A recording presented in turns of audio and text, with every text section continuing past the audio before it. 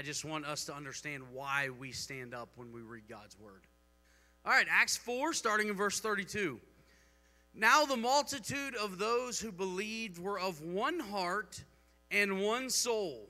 Neither did anyone say that any of the things he possessed was his own, but they had all things in common, and with great power the apostles gave witness to the resurrection of the Lord Jesus. And great grace was upon them all, nor was there anyone among them who lacked. For all who were possessors of lands or houses sold them, and brought the proceeds of the things that were sold and laid them at the apostles' feet, and they distributed to each as anyone had need. And Joseph, who was also named Barnabas by the apostles, which is translated son of encouragement, a Levite of the country of Cyprus, having land, sold it and brought the money and laid it at the apostles' feet. But a certain man named Ananias, with Sapphira his wife, sold a possession. And he kept back part of the proceeds, his wife also being aware of it, and brought a certain part and laid it at the apostles' feet. And Peter said, Ananias, why has Satan filled your heart to lie to the Holy Spirit and keep back part of the price of the land for yourself? While it remained, was it not your own? And after it was sold, was it not in your own control? Why have you conceived this thing in your heart? You have not lied to men, but to God. And then Ananias, hearing these words, fell down and breathed his last. So great fear came upon all those who heard these things. And the young men arose and wrapped him up, carried him out, and buried him.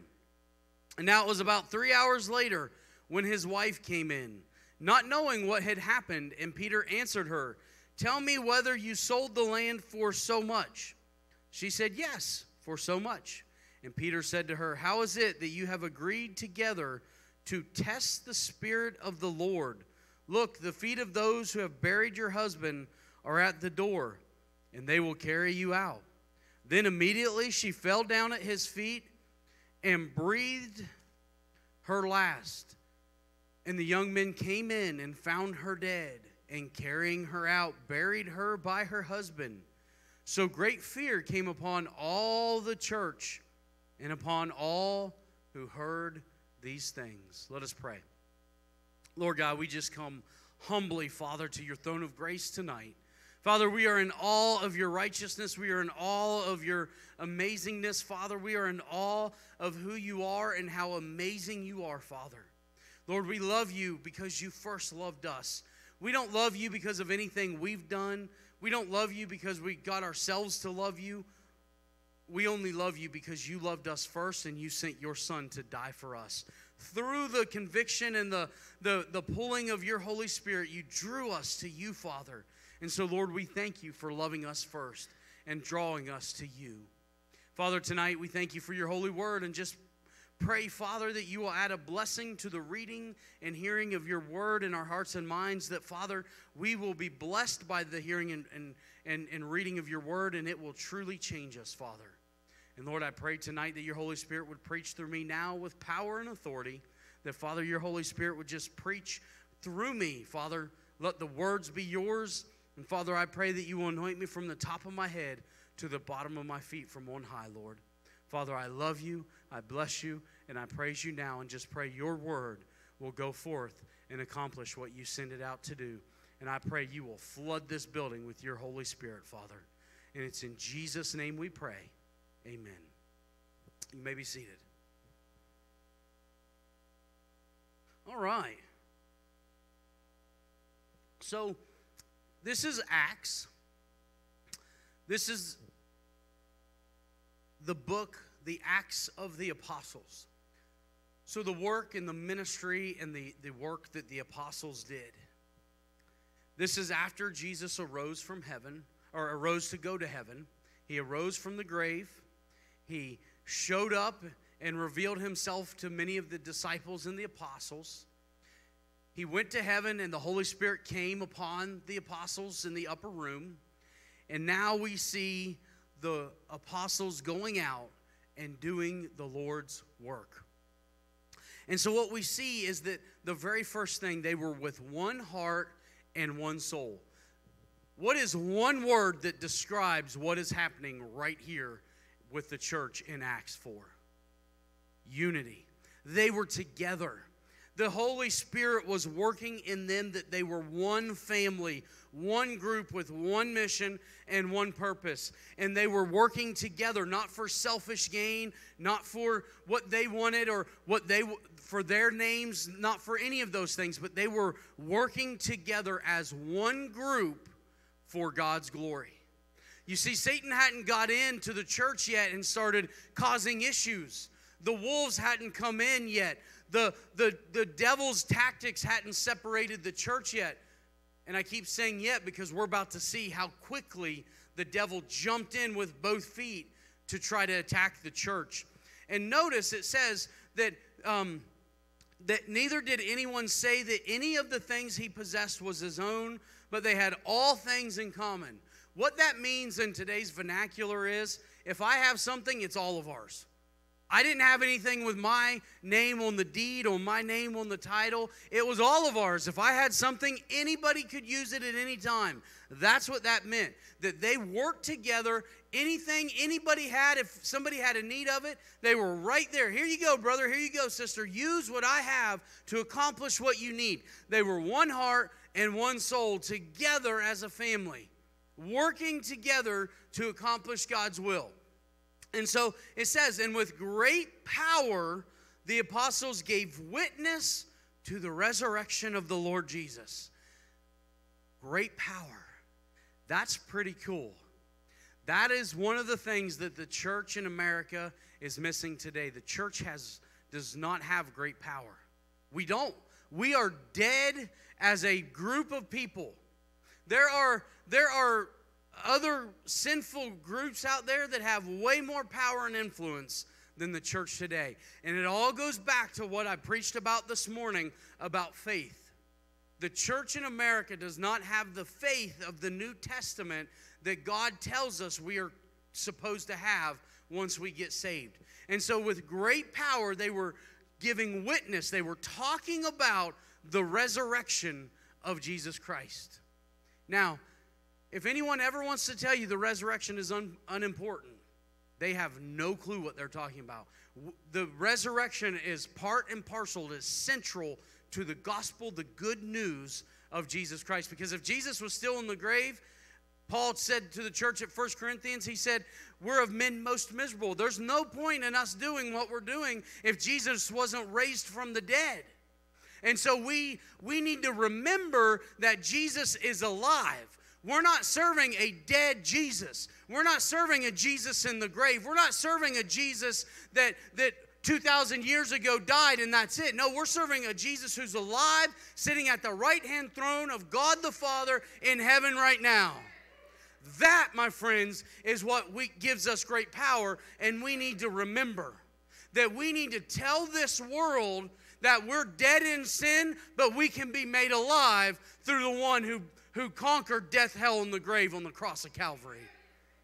And then we tell them about the blood. We learned Wednesday that without the shedding of blood, there's no remission of sins, no forgiveness. You got to have the blood, and Jesus gave that. But you see, through the blood we have forgiveness, and then we have eternal life because Jesus arose from the dead. And so they were going around with great power, preaching that right there. Friends, that's power. That's what saves people, that right there. Don't be afraid to tell them that Jesus is alive. They might think you're crazy, but you know what? They're the crazy ones for not believing. You give them the good news and let God deal with them. Okay, so we keep going here. And what was the result of this? Great grace was upon them all. Friends, we need to squirrel a little bit here.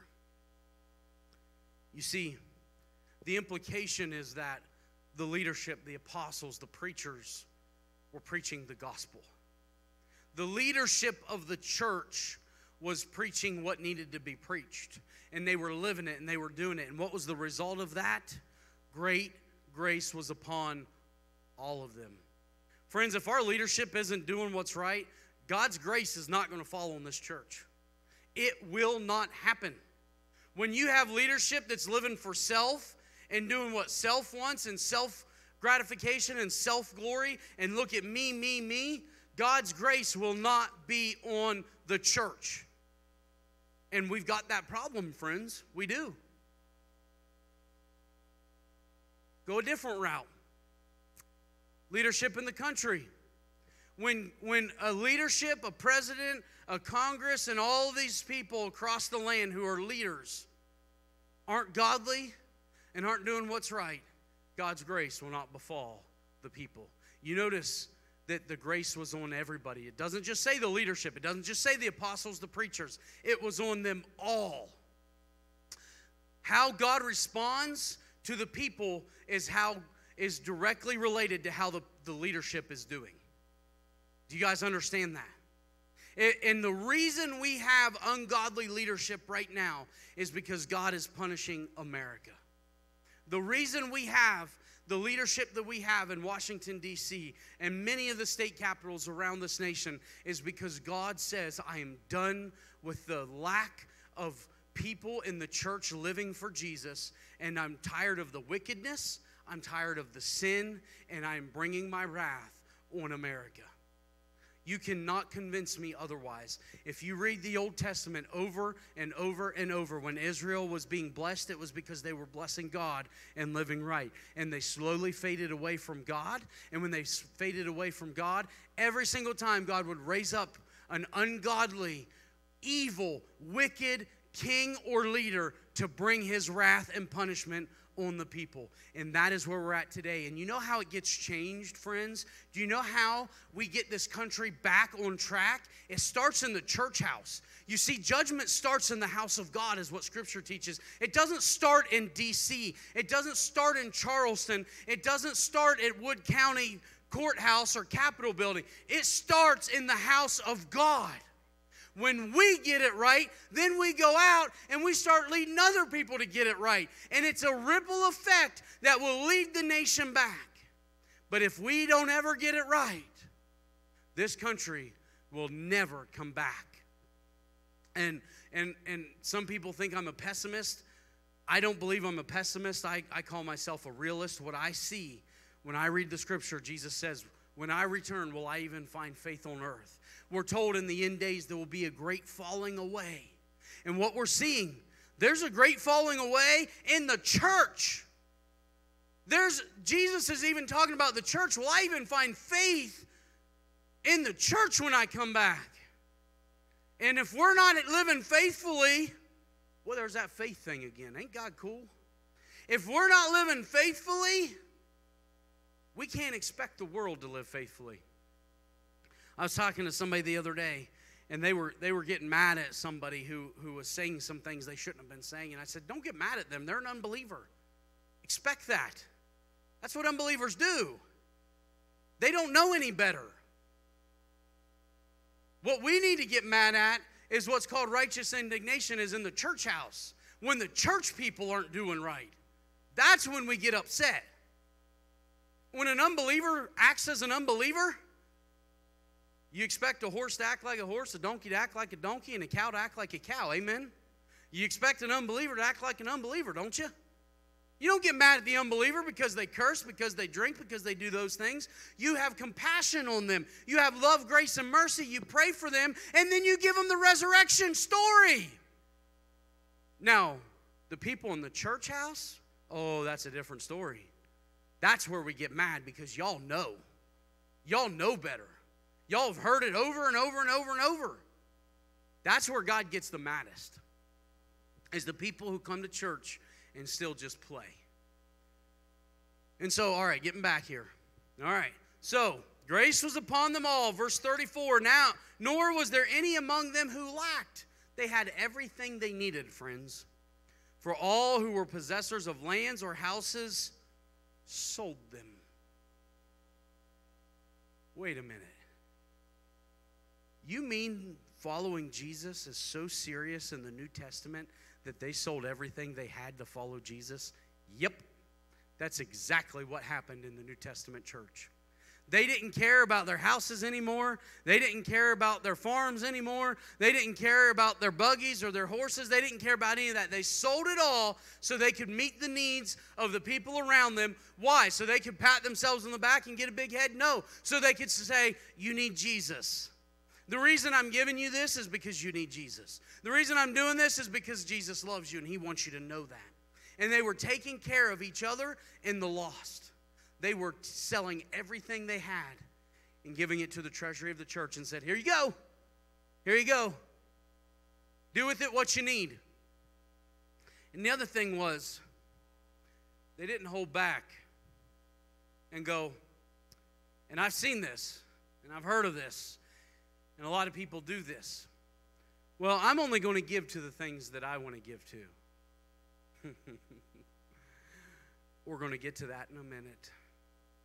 I'm jumping ahead.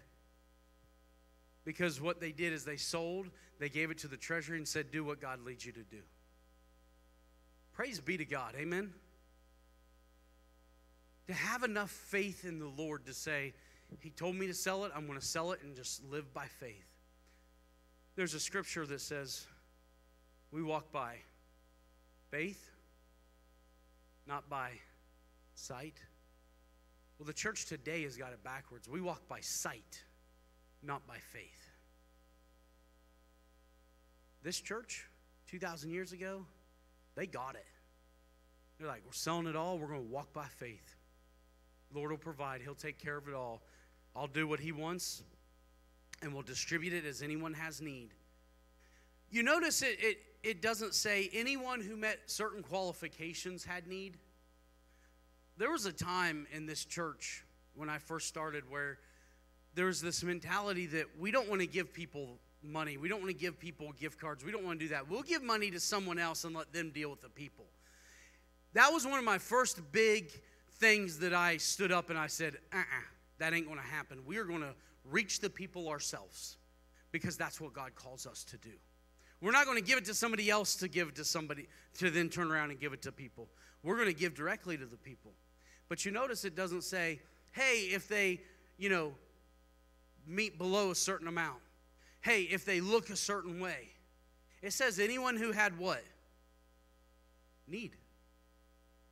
Well, that's pretty cool. I think that's interesting because when we drive along and we see someone holding a sign that says, can you donate, need food? We always think about how they might be using it for drugs or alcohol, or they might have another job or this, that, or the other, don't we? We go through the checklist in our mind of why we're not going to give. Surely I'm not the only one who's done that. We've all done that. But he says, they distributed to each as anyone had need. Wow. You talk about love. You talk about love, man. That flies in the face of what we call love, doesn't it? And Joseph, who was also named Barnabas by the apostles, which is translated the son of encouragement, a Levite of the country of Cyprus, they're telling you right now that this guy was a Jew who got saved, okay? That's the point of that. He had land and he sold it and he brought the money and laid it at the apostles' feet. He walks up. He says, here you go. He didn't say, hey, Peter, James, John, here's the money, but I'm telling you what, we need to get the pews with the blue carpet, and we need to, make sure that there's not a clock on the wall. If I give you the money, then I'm going to expect that you're going to put a plaque on it saying my name. You notice they didn't do that. They just said, here you go. Barnabas said, here you go, here's the money. Do with it what you need. Well, is this just about money? No, because they were meeting needs. Roxy, whenever somebody has an illness and they need someone to sign up to bring food, that's meeting the needs. That falls exactly in line with what the early church was doing. They were meeting the needs of the people. If you can't cook, you can do DoorDash. Did you know that? You can buy pizzas. I've seen Kurt. I hope he's listening. He'll eat pizzas. He'll eat anything you bring him. Jennifer will too, because she's gracious. All right, let's keep going in chapter 5. But a certain man, here's where we're really getting to tonight. But a certain man named Ananias with Sapphira, his wife, sold a possession. He kept back part of the proceeds, his wife also being aware of it, and brought a certain part and laid it at the apostles' feet. So, let me just run this down for you. Ananias and Sapphira, they're believers. They're part of the church. They see Barnabas doing this. They see the other believers. They see all this goodness happening. And what I believe happens here is they get convicted. The Holy Spirit said, hey, Ananias and Sapphira, you have this possession. I want you to sell that and bring that money and lay it at the apostles' feet for them to give to people in need. And so they go, okay, great, we'll do that, Lord. And so Ananias and Sapphira, they're working together. They're both in agreement. They go sell the possession, and then they come. And before they go and lay the money at the apostles' feet, they go, let's use an easy round number, $100. We just made $100. If we take 50 and keep it ourselves, and we'll take 50 and take it to the church and make them think that we gave them everything. You see, one of the things that we do in our lives is we make implications. And that's called deception. You see, what Ananias and Sapphira were doing here was deceiving. They were trying to get the church to believe that they had given everything. Look at me, look at me, look at me. Meanwhile, they kept $50 in their pocket. Now, what's wrong with keeping $50? We're about to see in a minute, that's not the problem. That's not the problem. You see, Peter said in verse 3, Ananias, why has Satan filled your heart to lie to the Holy Spirit and keep back part of the price of the land for yourself? All right, so what's going on? He says in his heart, Lord's telling me to do it. I'm going to sell it. And then I'm going to keep part of it instead of giving the whole amount, because that's what God said to do. Amen? God told him, give it.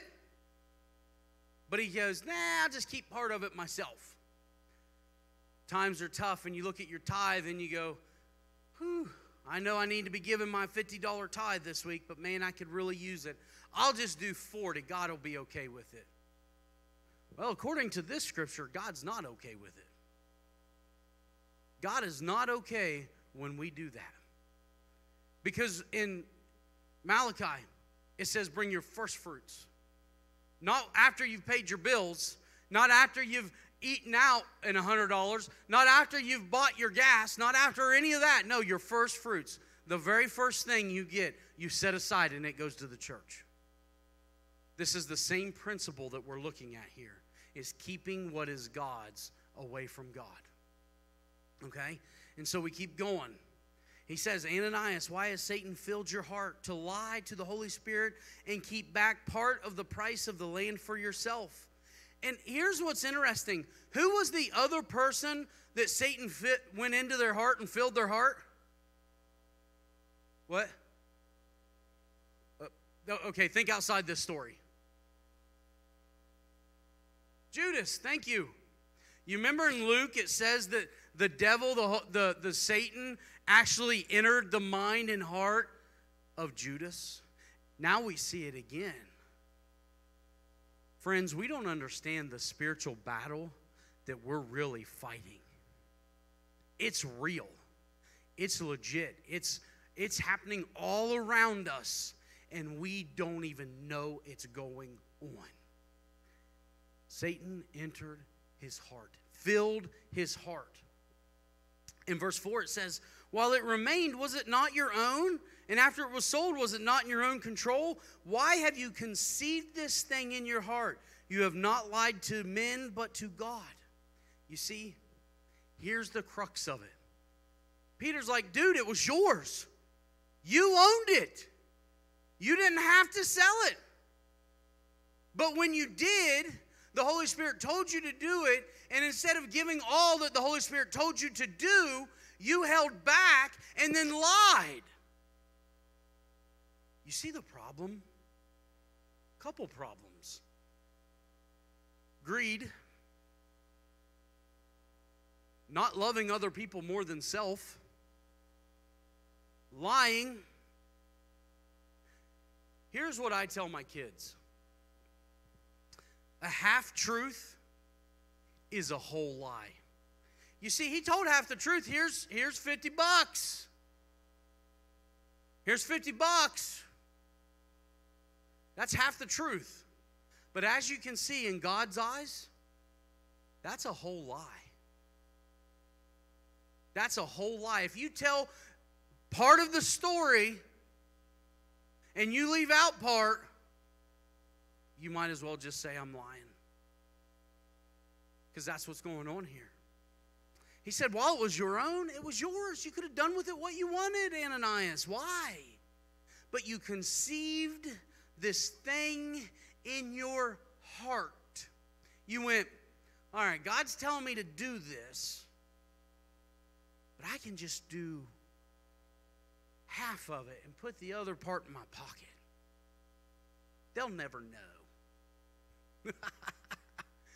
God has a way of revealing things that we don't even understand. Galatians 6:7 says, God will not be mocked. Whatsoever a man soweth, that shall he also reap. If we sow lies, we reap lies. If we sow goodness, we reap goodness. God will not be mocked. We need to understand that when we lie to each other, when we lie to God, when we lie to the Holy Spirit, we are mocking God. How many of us in here, by a show of hands, and I want your honest opinion or your honest answer, how many of you in here love being mocked? Oh, nobody? Well, that's kind of surprising. Why is it surprising? Because we mock God all the time. When we don't do what he tells us to do, we're mocking God. When we say that we're believers but we don't live for him, we're mocking God. When we don't follow through and do what he tells us to do, we're mocking him. We're literally mocking God. None of us in here like it. We all just agreed, amen? I mean, I didn't miss any hands with those lights, right? Let me ask you again. Does anybody in here like being mocked? Okay, I can see clearly now. Not a single hand. None of us like being mocked. Then why do we do it to our God? Why do we mock God? You realize if you say you're going to go somewhere and do something and you don't, you're mocking God. You realize that if you say, God, I'm going to give you this $100 this week, and then you go, man, I need $5. I'm just going to give you 95, Lord, and I'm going to keep 5. You're mocking God. Even if you keep $1, if God says to give 100 and you tell God, you make a promise, I'll give you the 100 you told me to do, and you keep $1, you're mocking God. And here's the other thing. Check this out. It says, you have not lied to men, but to God. I'm going to go on a little squirrel for you just real quick, okay? Go back to verse 3, second part. Why has Satan filled your heart to lie to the Holy Spirit? You see that? Right there, Peter's saying that he's lying to the Holy Spirit. Then you drop down to verse 4, and he says you're lying to God. Well, either either the Trinity is real and this is showing us two parts of the Trinity, or the Bible's not real. The Bible's real, friends, and right here we see two parts of the Trinity. We see that Peter says you're lying to the Holy Spirit, and then he says you're lying to God. Those two are one in the same. They're together, they're one, but they're separate. They're part of the Trinity. And so what we see here is confirmation of two of the three parts of the Trinity. Isn't that awesome? How many times do we miss little things like that? Look at that. That's powerful. And he says, Ananias, hearing these words, fell down and breathed his last. So as soon as Peter tells him, you've lied to God, he falls down and took his last breath. Now, does that mean that he was standing, took his last breath and fell? Or did he take his last breath on his way down falling? Or did he fall and take his last breath while he was on the ground? Don't know. That's going to be kind of cool to find out for me when we get to heaven. You all might be like, well, that's kind of silly. Why do you care? I just think it's interesting, those little tidbits that we just don't know when we get to heaven. You know, was they like, ah! You know, I don't know. But I think it's interesting to think of those things. When I study the Word, those are things I think about. I want to know the intricacies. I want to know the details. I want to know what it was like. I want to, smell the salt air. I want to see the desert. I want the Word to be alive, which is what the Bible tells us it is, that it is alive.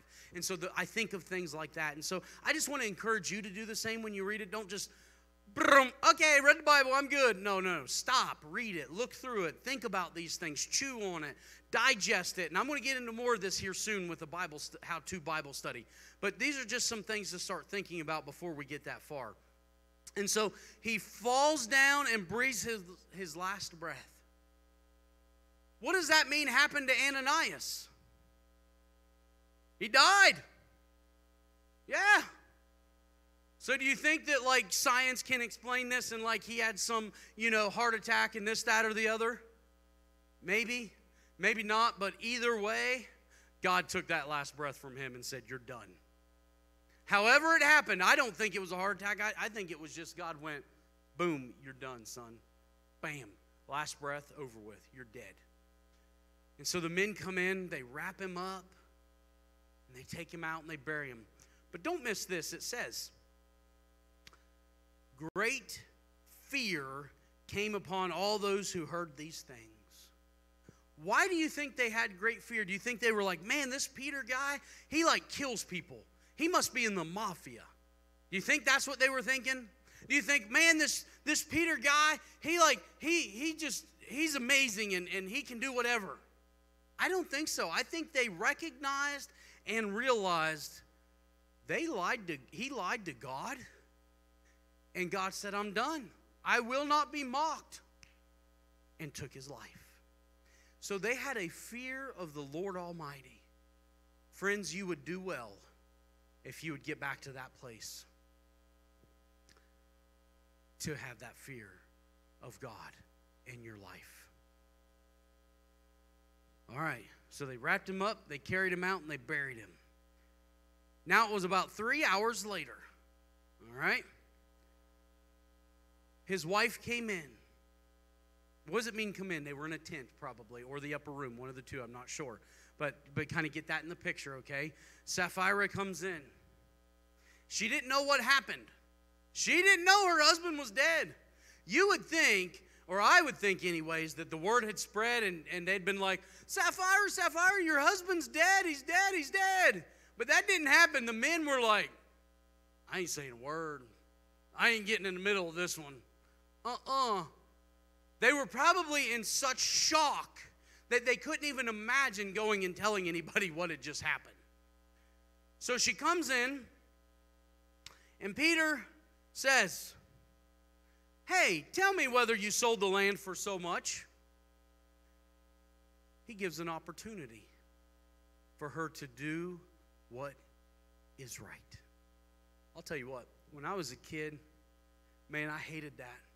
Because I instantly started thinking, does my parents know what I did or do they not?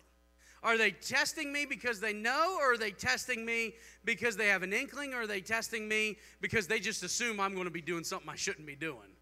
I mean, any of the three were realities in my life growing up, okay? You need to understand that. And so that brought a level of anxiety to me. And what I realized later on, once I got saved, you know what? If you just tell the truth the whole time, it doesn't matter. You don't got to worry about do they know or not. And so I can imagine at this point, Sapphira's like, why is he asking me this? You know, why would Peter be asking me if we sold it for $100?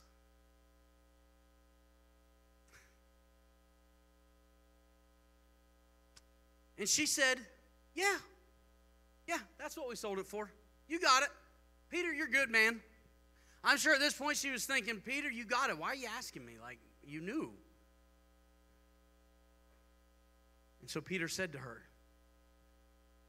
how is it that you have agreed together to test the Spirit of the Lord? Look, this would be so scary. Look, he says, the feet of those who have buried your husband are at the door, and they will carry you out. So now, we learn something new. We've learned that a half-truth is a whole lie. We've learned that when God tells us to do something, we do it all. We've learned that God will not be mocked. Now we learn about testing the Spirit of God. You see, I'll do the same thing with my kids. I'll already know. And I'll ask them something. I'm giving them the opportunity to do what is right. Anybody else do that with their kids? Yeah. Don't you love it? Don't you love it because you already know? And you just so badly want them to just confess and do what's right, don't you? But this goes back to that thing I've mentioned many times. How many of us taught our kids to lie and deceive? None of us. They just do it, don't they? They know. And so we'll ask and we'll say, what'd you do here? Knowing the answer. You see, that's what Peter was doing. He knew. And he was giving her an opportunity to do what was right. She'd already sinned. She'd already was a part of this scheme. She had already lied to God in her heart. And now, Peter says, hey, how much did you get for that?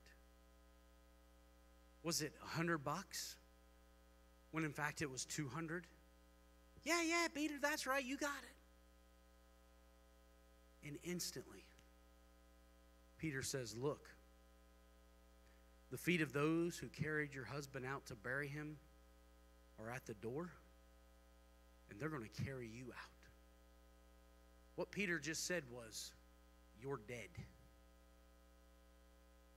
You know when someone's in prison and they're walking to death row, dead man walking, dead woman standing. And I'm not making fun, I'm not making light. Like that's literally what was happening. But what we found out was that when she had the opportunity to do what was right, she was testing the Holy Spirit. Wow. Isn't that interesting? Y'all know what I'm talking about when you've done something you shouldn't have, and someone asks you, and you start thinking, do they know? Are they asking because they know? And then that kind of panic sets in a little bit. Maybe it's your boss. Maybe it's a parent. Maybe it's a sibling. Maybe it's a spouse. Maybe it's a kid even.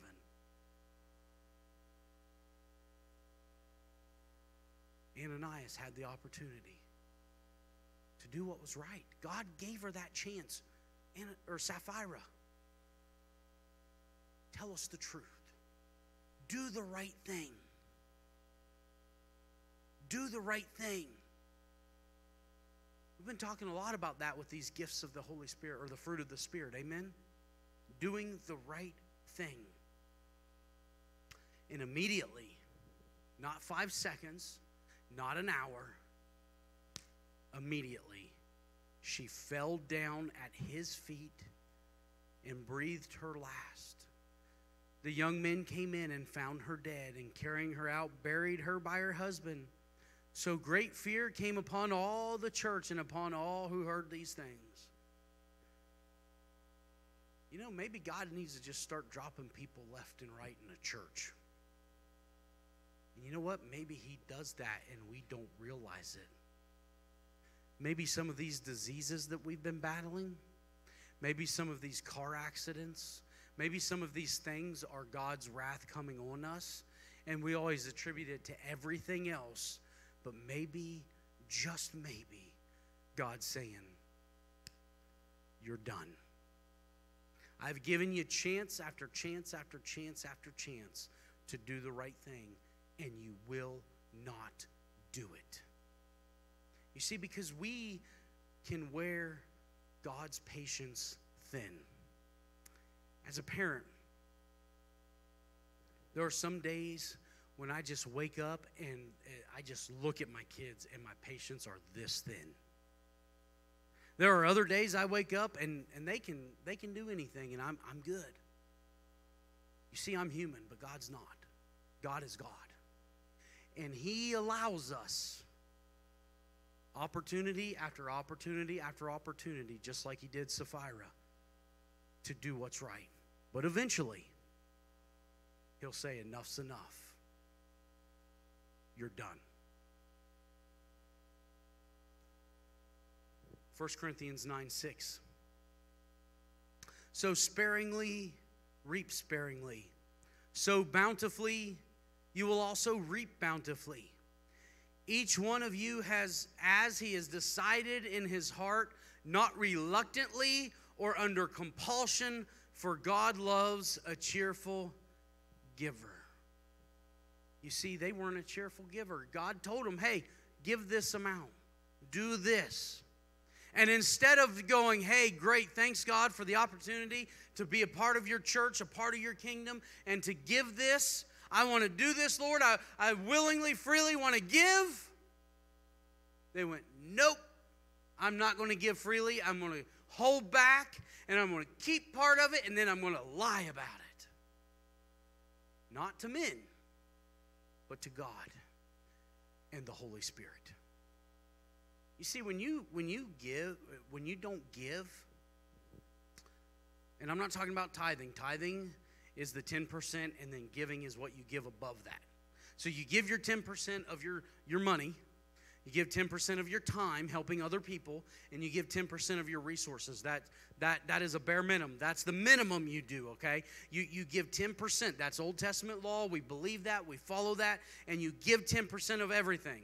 Then anything above that, like if your tithe is $100 and you give $110, you tithe 10 and you tithed 100 and you gave 10. If you have 24 hours in a day, that means 2.4 hours a day should be helping someone doing something, right? That's 10%. Amen? My math's good? I was looking for confirmation. You're all like, I thought I was right, but I just needed to know. You know, and maybe that's praying for somebody. That's actually serving someone when you pray for them. Did you know that? We think it must be showing up and doing something, and that's part of it, but it can be also praying for them. It can be sending them a letter of encouragement or a card of encouragement. It can be lots of different ways that we help and serve other people, okay? And then 10% of our resources. Give it away. Let people use it. We do it freely. You see, they weren't giving freely. They were giving because they wanted to be seen. They were giving because other people were doing it. And if everybody else is doing it and getting their pats on the back and kudos and good job, we need to be a part of that, is what Ananias and Sapphira were thinking. I truly believe that. They were like, well, I don't really want to give everything, so I'm just going to keep part, but I'll get my pat on the back, and everybody will go, wow, Ananias and Sapphira, they're so spiritual. They always jump up and help everybody. Not everybody who helps everybody is actually very spiritual. You just need to understand that. Just because someone's helping doesn't mean they're doing it for the right reason. They were giving, but it was the wrong reasons. So much so that God took their lives. Interesting, isn't it? That tells us that our hearts need to be right before we start giving. And how do you get your heart right? You get right with Him. Man, it just keeps coming up, doesn't it? Over and over and over. If this is not right, this will never be right. We've got to get this relationship right before this relationship will ever make it anywhere.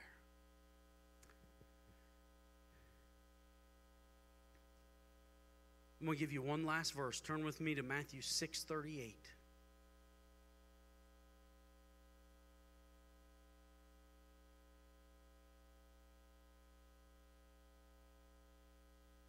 Amen.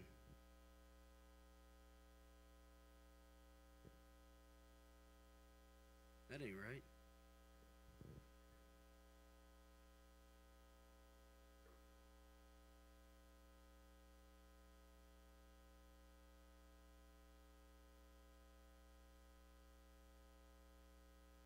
Never mind, I'm not going to give you that one. I wrote it down wrong.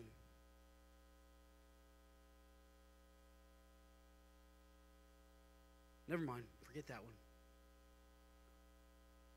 Oh, wait, hold on. I'm in Matthew. What in the world? I have written down Luke 6:38. I turned to Matthew. Did I say Matthew? I was reading Luke and I said Matthew. Wow.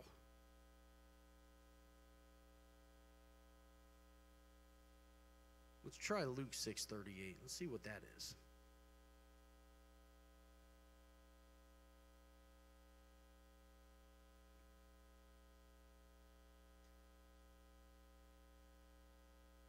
This is it. Give, and it will be given to you, good measure, pressed down, shaken together, and running over will be put into your bosom.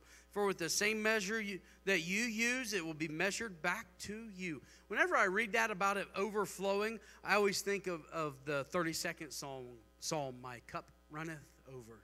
If you give, God will give back, but you got to have that heart that's right. You see, because if you give like Ananias and Sapphira, begrudgingly, wanting to keep it, wanting to be seen, greedy, God's not going to bless that.